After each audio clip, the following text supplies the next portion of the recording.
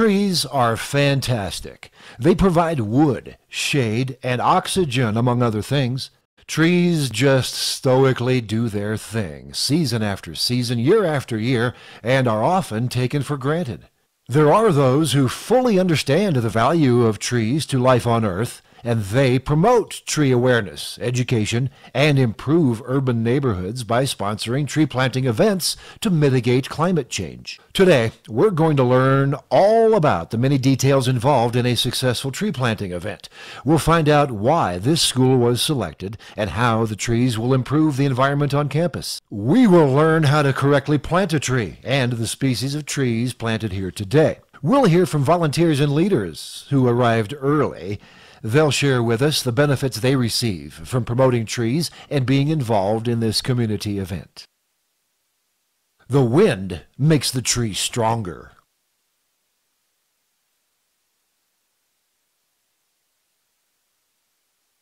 Delina, a volunteer and parent, gives us a quick introduction to the school and explains how happy she is to have the trees. It's amazing. We're actually very blessed to be able to attend and be a part of this school. The teachers and the staff is all wonderful, and everyone's very nice. Definitely changed the environment. I think environment is very important for children, the space that they're in. So this school doesn't have a lot of shade, so definitely provide a lot of shade, and of course we all need trees and oxygen, and we use trees for a lot of stuff, so the kids are able to learn and be in an environment that has more nature. I love climbing them. I used to climb them all the time when I was a kid. We use trees for paper. Kids need to know that trees is a big part of our environment, and we need to keep planting them to keep them going. Some of the benefits volunteers will enjoy: honestly, just being around the community and being around friends and meet new people. Planting trees, it's always great. This project started months ago, and even in the week leading up to today's planting, it was discovered that irrigation was needed. So quickly, the trenches were dug, the pipes were installed on Tuesday. On Friday, the holes for the trees were dug, and Saturday, everyone showed up for some beneficial fun. We're planting trees. Why? Why? So we can make our yard look beautiful for our children, and fun, and lots of shade. It's a learning experience, and they talk about having more oxygen and stuff outside, for them. Kelly White, Director of Program Development and Education for Tree New Mexico, gives us an overview of today's events. This is a tree planting on a little parochial school campus. It's a little church and a school. This school works with people in this community and has served them for over 50 years. And it is a delightful place to be. She explains why the irrigation is necessary. Well, initially we were going to let them hand water these new 40 trees. That's a lot of work. Tracking the water, moving it from tree to tree, lots of hoses, etc. And Green Summit Landscape Management came in and said, we want to help you get bubblers to all those trees and a timer so that those teachers and administrators don't have to also water trees, which is so wonderful. And so they have come in, and over the course of a couple of weeks, they're going to get bubblers on each one of these trees, and they will get consistent water. Trees have to have water. The lovely thing about that, people think that because they take a lot of water, it's a bad thing. It's actually a good thing, because what trees do is they act like one of our old-fashioned swamp coolers. That canopy actually releases humidity or water and causes the temperature to drop by sometimes up to 40 degrees. It's pretty amazing. So that's why when you walk under a tree and you're coming from hardscape, asphalt or cement, and you walk under that tree, you actually get this incredible blast of cool air, and it feels so significantly different. Well, that's what these trees are going to do for this campus. All of this sand and dirt is going to have canopy over it, and these kids are going to be, it's going to lower the temperature significantly for all of this campus. It's an elementary school, and for the most part, the school has dirt, sand, and lots of metal buildings. So this tree canopy, we're putting in 40 trees today. The tree canopy is going to rock these kids' world. It's just going to be amazingly beautiful, and they will have lots of shade, lots of green space. It's just a really exciting planting. We haven't done one this exciting, I don't think, because of the need. There's just a huge need for this little school and its community. Notice that Kelly is doing a lot of hard work prior to the arrival of the volunteers, and she explains the timing of this large project. Volunteers come at 8:30. It's a somewhat regimented order in which everything happens. Lots of different steps. There's almost 200 steps to putting a planting event on. Everything from determining who the client is, or the people that need the trees, all the way to actually getting the trees in the ground, watered, and ready to rock and roll. The trees that we are planting on this site today are trees that are on the climate ready tree list that the Nature Conservancy put out. We are becoming increasingly warmer and warmer in the city of Albuquerque. So these trees are trees that can take the heat, can take periods of drought or lack of water. They are trees that are street trees normally, or trees that have a significant canopy on them. We only have 6 shrubs that we're planting. The rest are all trees. We're planting one called a sensation maple, which is actually a box elder. It's a new tree that we're planting around the city. It's an incredible tree, and it's hardy like the box elder, but it has the color of a maple. So it turns those beautiful, brilliant red, orange, and yellows in the fall. We're also planting what are called alley elms. They are a cousin to the Siberian elm, but they don't do what the Siberian elm, which is what we've had so much trouble in the city with, they don't do what that tree does. They actually seed in the fall, so they don't proliferate all over the place, and you don't have little babies coming up all over the place. But like the Siberian, which has been so much trouble, they're very, very hardy. Anything in the ulmus family, anything that is an elm, is extremely hardy, and they do really well in our climate. So we have a bunch of those. We have 2 ash trees that are going in to complete a hedgerow. They had 3 ash trees on the property that were still going strong, and we're going to complete that hedge with 2 more and make it nice and full around the preschool canopy, the preschool yard. And then we have a bur oak that's going in. Oaks are indigenous to our area. They also are very, very hardy. They're slow growing. So we kind of write them off because they don't become a great big huge canopied tree right away, but they last forever, and they're beautiful, beautiful trees, and they also have beautiful fall color.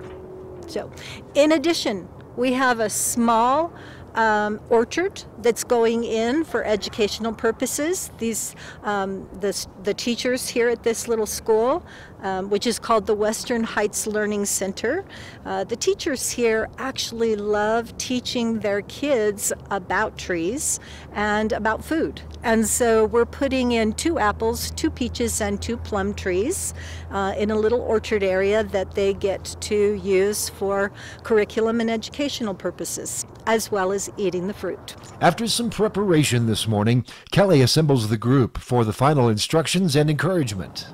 You have all been assigned a team. The only 2 teams that are not inside the main yard here, team number 1 is in front of the school, and team number 2 is in the preschool yard. So you have to go through the building to get to your team. The rest of the teams are all here in the main yard. You should be fairly evenly distributed. There should be at least 4 to 5 volunteers on each of the teams. I want to specifically thank Missy for asking us to do this planting. It's very exciting. You guys have a wonderful program here, and we're very thrilled to be part of it. I also want to thank my team leaders who are going to be teaching you a class in how to correctly plant a tree. Now, I'm sure most of you think I know how to plant a tree. I thought I did too. And we've learned a lot about planting trees that actually helps them survive for 100 years or more. So you want to listen to your instructor. These are people like Joran Veers, who was our city forester, Sarah Hurto, who works for the Nature Conservancy. I mean, these are not just run-of-the-mill people. We have really amazing teachers here to work with you today. So enjoy your class. Find your area as quickly as you can. A couple of safety things. Watch for rusty tin cans.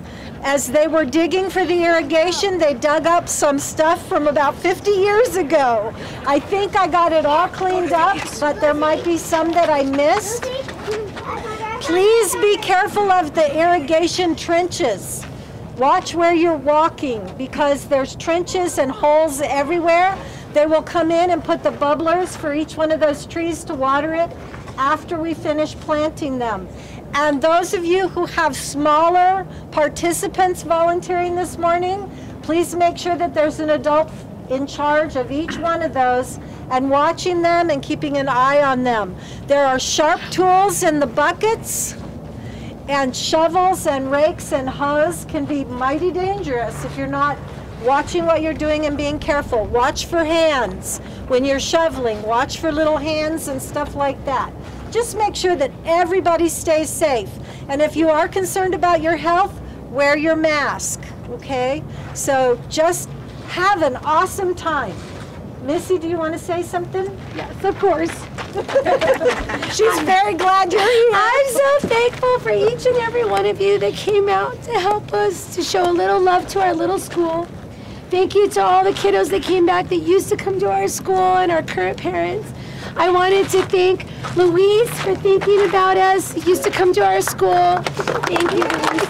And for Kelly and Tamar and everybody that helped with this project. It means so, so much to us to have all of you here and to be able to bring trees. And I told all the kids, when your kids come, you're going to say, I planted that tree. So thank you guys. Don't forget, we would like to find out why you guys wanted to come help today, and they're going to use this to help with other projects. And so don't forget to sign up before you leave. And we have food provided for everybody today, so don't leave before you get your meal from Chick-fil-A. Thank you guys. Thank you. All right.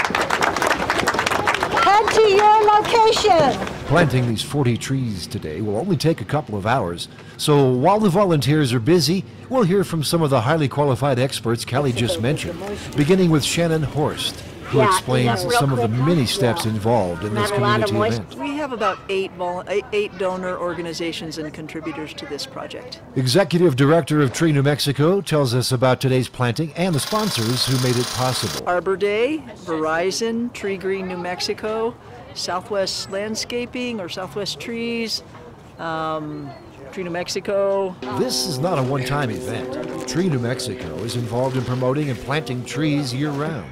Tree planting is a year-round effort for Tree New Mexico. We've been in business for 30 years, 30 plus, and we've planted trees all over New Mexico. We have a very large program in Albuquerque right now called Albuquerque Neighborhoods. In the greater Albuquerque area, we've planted about 4,000 trees in the last 3.5 years. How did Southwest Learning Center qualify for this improvement project? This is what we call kind of one of our specialty campus plantings, and Arbor Day Foundation and corporate donors look for smaller projects, let's say 25 to 30, 40 trees, and sites that they feel they would be willing to contribute to. And so they approached us. You put in a proposal and identify the site, and there are corporate donors that then look at them through a window that Arbor Day provides and decide, yes, we'd like to contribute to that program. And so this is one of those. The Southwest Learning Center, the Western Heights Learning Center was one of those campus planting proposals that we put forward to Arbor Day. and Verizon is the donor that picked it up through them. The importance of corporate sponsors and donors is revealed in the estimated cost for this tree planting event. This is $15,000 to $20,000 by the time you get the trees in our time, and there's curriculum and educational material that gets worked on by the school. The mulch, the digging of the holes. In this project, we also needed to have some irrigation done, some irrigation lines run, because this school has never had this many trees. They have water and they have spigots, but we wanted to be sure that the trees were going to get watered on a consistent basis so they survive. So we also had somebody put in some irrigation, some very simple irrigation here. So what does the expected payoff look like? What's the benefit? Shade. That brings the heat down. It improves the health of the kids. Gives them places where they can get out of the sun when they're out here on the playground. It'll cool the buildings down as well. That'll bring the cost of running those buildings down for the school. It mitigates climate change, and it also improves the value of any property when you have landscaping and especially trees. It improves the value of the property. Now, they're not looking to sell the property, but that's okay because it just improves the school. This little school has been here for many years, serving a really underserved population in Albuquerque. So it just is a way to contribute to the work that they're doing with thousands of kids that they have educated over the last, 45, 50 years that they've been in business. There are many worthwhile charities and organizations to get involved with. Shannon explains why she chose trees. I've been involved in some sort of agroecology all my professional life, and I just tend towards things that are living things and how to create environments around people where they appreciate living things. Because the more we can understand that, we are essentially as a species all dependent on all the other living things that exist around us. And the more we can understand how to create a habitat, how to live within a habitat that also sustains them, those other living things, the better chance humanity has for surviving. I think our team leaders would tell you that we're a lot of fun to work with. We just, We're a small organization. We're very efficient. We're very effective. There's almost no bureaucracy working with us. You can just come in, have fun, do your volunteer work. We set things up so that when you show up, you know exactly what we want you to do. You're not just wandering around wondering what you're supposed to do. And the blessing of putting a tree in the ground that's going to benefit a community for 50, 60, 70, 100 years, I think that's why people do it. They just love putting trees in the ground and seeing. We have an 85 to 90% survivability rate on our trees that we've planted. So I think people feel like, I'm going to put this tree in the ground and these guys are going to make sure it survives. And Shannon really enjoys working with the Arbor Day Foundation. Arbor Day is the oldest tree foundation. Almost everybody knows who they are. We are loving having this corporate partnership with them and being able to facilitate these specialty plantings like this campus planting, working in partnership with Arbor Day. Based on her experience, she explains how the environment should look. If we can get back to doing a mix of a polyculture of trees and bushes and smaller plots of farmland in between, we will build wildlife habitat, we will hold more water in the ground, we will restore freshwater riparian areas. There's just so much that we can do, whether we're in the Great Plains or we're here in New Mexico or we're in the Northeast. If we understand how to help humans live as part of a species in an ecosystem.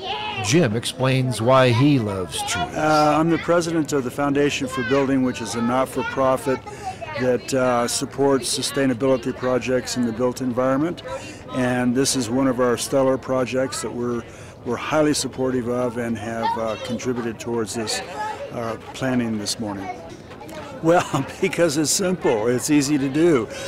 Trees are going to be around for a long, long time. This is a legacy project from our perspective that will outlast all of us and last for generations, and it'll benefit several generations of students that come to this school in the future. And the built environment needs to be softened. It needs to be The urban heat sink, which increases the heat in Albuquerque because of the urban density, needs to be mitigated, and one of the best ways to do that is through the planting of trees. What joy does he get from being here today? Well, it's just as simple as what you just said. It really is no more is needed than that. The trees, once again, the trees that are being planted today here will last for generations. So the children who are helping with the planting today will be able to bring their kids and then their grandkids to see the trees that have been planted this morning. So it's a multi-generational sort of experience, and that for us is enough. And at the same time, from sort of a scientific point of view, I guess, it's helping mitigate the urban heat sink in Albuquerque, reduce the overall air temperature, and as a result, it helps the environment as well. So it's both a social benefit and also an environmental benefit. Appreciation of trees can last a lifetime. Vicki Turpin recalls Albuquerque 60 years ago. It's an environmental thing. The whole world is aware of the fact that we need more grass, we need more trees, we need to cover up the ground. And that's what this is all about. And so I've been working with various institutions for a long time. My daughter Shannon started with holistic management and tried to convince people in Africa and Australia and Mexico and all around the world that we have to grow things on the ground. We can't leave it uncovered. And so that's what we're doing. We're covering the ground with trees, and New Mexico certainly needs it. When I moved to New Mexico about 60 years ago, there were trees all over, and a lot of those trees have died since then. And we went through a period where people were saying, oh, you don't need that. You just put rocks down and just put gravel down. That doesn't grow things. That's not what helps the environment and the atmosphere, and that's not what helps people. And so we've got to go back to growing things everywhere we are. She puts it simply as to why we should love trees. It's because we like to breathe. Everybody breathes. All the animals breathe. And if we get rid of what the very process of growing trees and growing plants, then we get away from oxygen. We know that now, and we've proven it, and that's what we're doing. We're trying to make the world beautiful, but also provide for ourselves. And of course, we also need food, and we need to get rid of the poisons. We need to fertilize with things that are organic. We need to continue to use our common sense and not poison things. It's just very, very important. Next, we hear from Chrissy Jeter, Executive Director of Western Heights Learning Center, and she describes the project from her perspective, how it will help the students. Actually, one of our former alumni, Luis, gave us a call, and he called. My sister helps me run this place, and so she's our program director. She's our people person. I'm our paperwork person. So she got him out here to plant some trees. We have a garden here already, and we love planting and growing, and so this was perfect. It aligns with our vision perfectly. I think just learning to care for their environment. The fruit trees I'm thrilled about, because they'll learn how fruit grows, and they can pick it, and we'll make stuff out of it and have fun activities for the kids. And I think it's the best part of it is the kids will have more opportunities to learn together. We have lots of good events too, lots of community events. So there's going to be a lot of community people enjoying the trees, and it's wonderful. We start at 2 years old and go all the way to 5th grade here. And we also offer home visiting services free to the community. We have New Mexico pre-K and early pre-K, so we do all kinds of things. I've been here I grew up here, so I've been here 42 years. But I've been working here 15. I just love seeing the kids I love when the light bulb goes on. I love when they learn to love learning. And also I love to share this kind of stuff, the trees and the plants and the vegetables. We love all the growing and the agriculture. And this is an agricultural area. There's tons of farmland down here, so I love to bring that onto campus for them. So it's wonderful to add a lot of trees and vegetation to our campus. I like it. I want to thank Melissa, Missy Padilla, my sister. Give her a hard time all the time, but she's wonderful, and she loves this community, and she loves the kids, and she loves this campus. So she's a big reason why we're even doing this. And I think the best part about today is seeing all the kids that graduated from here. They're all here helping each other, and they're all hanging out, and they're all enjoying being back here today, and that's a wonderful feeling. I love being a part of helping families to be healthy all around, so that's the best part of my job. While the planting continues, we caught up with Jordan Veers, a longtime supporter of Tree New Mexico. He explains the engineering and architecture and root system of a tree. I have been participating as a volunteer off and on with Tree New Mexico for a number of years. From a shared passion for trees and the planting of trees and the care of trees. And so I especially like plantings like this where it's really going to strongly benefit this school community, and you can see the excitement in the kids who are here that came through this place that are, you know, getting to help plant it. So yeah, it's just a little bit of doing good for the world, I guess. I used to be the city forester with the Albuquerque Parks Department. Before that, I was a county horticulture agent here in Bernalillo County. My background educationally is in botany and plant ecology, and so over the years, what I've come to realize about trees is just how extremely important they are in our environment, especially in our built environment, and in that setting, what a hard path we often give them. And so I'm all about making, to the degree possible, making sure that the root system has what it needs. Roots are primary, and so at a planting, that's the one time you get to impact the depth that it's planted at, the architecture of the roots, etc. So planting, even though it's a relatively simple process, it's important to do it well, and so I like to be able to help do it well and to help. Had 5 young adults here helping me, and they were listening to what I had to say, and I think going forward they'll be able to take that with them. A majority of tree growth happens in the spring and summer, so is it good to plant in the autumn? Realistically, if you do it well, you can plant year-round.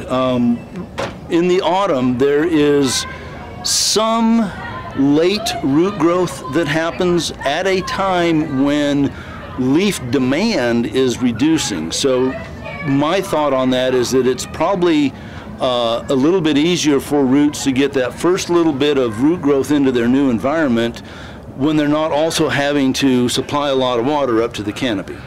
Then they go dormant, they sit in the ground, and early in the spring, before the leaves fully wake up and the leaves expand, the roots start. And again, so if that tree can kind of come back into active growth already in its spot, then it just kind of takes off and goes. So when I was with the city, we would plant most of our trees between December and April. I think that's the best window. It's a pretty broad window. But again, with care, you can do it any time. Roots, by their nature, are horizontal phenomena. Everything roots want is in the shallow soil, shallow being to a depth of 2 feet. But when you have a naturally dry soil like we have here, and you either have very shallow irrigation or very occasional rainfall and water harvesting, the soil only gets wetted a little bit, and so roots go very, very shallow. I'm a proponent of deep watering, but I define it as put enough water on the surface that it penetrates down to the depth that you want to wet. Then your roots are going to be concentrated down at the 1 to 2 foot zone instead of the 6-inch to 1-inch zone. But they're still going to be horizontal and shallow. That's what roots want to do. With all of that said, roots grow horizontally, very little vertical growth, occasional for different reasons. In a sandy soil, because water moves more quickly through that soil and the soil is light, roots will go relatively deeper than they will in a heavy soil. So in a sandy soil, we might see roots going down to 3 feet, 3.5 feet, where in the same tree in a heavier clay soil, the roots might be in the 1.5 foot range. But it's still, it's still relatively shallow, and so I really want to disabuse the idea of tap roots and deep roots, especially in trees planted in an urban environment that were grown in a container. The tap root is mythological, and it's unnecessary. There's nothing that deep this tree needs. To get to the water table, it's got to go hundreds of feet, and it won't do that. So tap roots happen if a tree is planted in sight from a seed or very young. There are a few species that do put down more deep roots. Siberian elm, pecan come to mind. But when you look at the bulk of even those trees' root systems, they'll be shallow and horizontal and very broad, well beyond the canopy. He tells us about the trees being planted here today. Well, we're putting in some rather good selections in my mind. Right here next to us, we planted some Chinese pistache. This is a relative of the pistachio nut tree. It's widely used in the Southwest and Albuquerque area. Very, very tolerant of our soil chemistry and our hot, dry, above ground environment. So they really do well here. And they have a nice fall color. They go kind of a burgundy red. We've also got some hybrid elms going in. Those tend to also be both fast growing and relatively tough and resilient. And I think we might have a couple of ash trees and an oak tree going in, although I haven't been involved in those. But those are also pretty good choices. The ash tree may be the weakest choice. Ash trees just have a lot of issues, but most of what we planted out here, and even the ash tree, is fine. These are really good selections. And they're a good size. We planted 15-gallon size, big enough that you can tell it's a tree, but small enough that you're not planting a well-established problematic root architecture. And again, the root architecture is fundamental. You might have gotten some footage when we take the root ball out of the container. We take a saw and we cut 1 inch off the entire perimeter of that root, because any of those roots that have turned, we want to cut them before they turn so that new growth comes out away from the trunk and doesn't continue in that inefficient and potentially lethal circle. He also defines the tree canopy. Well, I'm going to give you 2 definitions, because there's the one tree canopy and there's an urban canopy. The tree's canopy is the reach of the branches and the foliage that those branches hold. That is an individual tree's canopy. When we talk about it in an urban forest setting, though, we're usually referring to the amalgamation of all the individual trees' canopies into the tree canopy coverage of a neighborhood, a city, something like that. So it's basically a measure of how much of our landscape has tree shade over it. Almost time for lunch. It happens after we hear from Greg to confirm he's earned a spot in the lunch line. Oh, I'm trained to lead people who have never planted a tree in planting a tree. So they give us about 5 volunteers each. I think we had about 7 team leaders today. And our job is to make sure that the volunteers get the tree in the ground in the right way. He explains why he is attracted to trees and estimates that he has planted 40 trees. 4 plus a couple more that we just helped out with. What kind, you know? Let's see, one of them was a bur oak. It's that one right there. It's going to be really big in a number of years. 2 ash trees and this elm tree right here. I'm an environmentalist, and it doesn't take you very long to figure out that trees are just absolutely critical to stabilizing our climate, and that's what drives everything for me. I might be up around 50 trees by now. I've been on several of these projects, and I've planted some trees on my own elsewhere. He hopes to someday come back and enjoy the trees planted here today. It hasn't been long enough to be years later for me yet, but yeah, I plan on coming back to check on some of these trees. And we're going to check on the soil here. That's kind of a personal goal of mine. Is the soil here is mostly sand, And so this is going to be a good example for seeing how all this mulch is going to decompose and go into the soil, and it's going to amend the soil. And in a couple of years, the soil in these mulch rings will be a totally different kind of soil than what's out here on the playground. There's a 10. Missy is another leader that we have at the delivery team at Coors Chick-fil-A, and she ordered a catering order. So we're here to help out and to provide the community, specifically this church, with good service, great food, and of course, all the love in the world. Absolutely. I mean, we wouldn't be breathing without those trees. So it's just another way to give back to the earth by planting trees and caring for nature. After lunch, the final ceremony is the dedication of a wooden bench for the school in honor of Missy and Chrissy's father. There's a bench on the way. It's a memorial bench to the father of the people who currently run the school. And the bench is made by a fellow named Tony Pomo. Tony Pomo has a tree business here, Southwest Tree Specialists, and he also extracts trees when they need to come down. And what he does is he takes some of the better wood that comes from the extraction, and he turns that wood into handmade products like tables and benches and things like that. So Tony, he is a multifaceted partner of ours. He digs the holes. He provides us with the mulch free because he's going to come dig the hole anyway, so he brings a black 15-gallon bucket with mulch for every tree, and he leaves it near the hole after he digs the hole. And then at the end of the day, Tony comes in and he picks up all of the stakes, all of the black buckets, and takes all of the trash away for us because he's going to recycle all of that into his business. And today he's bringing also a bench that was handmade by his group that's going to have a plaque in it that's the memorial for the father. The bench is going to go right over here, sort of at the front of the school, where we've just planted a beautiful maple tree and put in some understory bushes as well. Here is Anthony, the maker of the bench. That is correct. All of our wood comes from the local community out of the urban forest, and we salvage and reuse. Over 3 years, about 2 dozen. Incidentally, I'm not sure where it went, but a memorial bench went out recently, and I got a photograph of it from these folks saying they wanted something like this. I said, no problem, I made that one. So that one's up in the open space, I believe.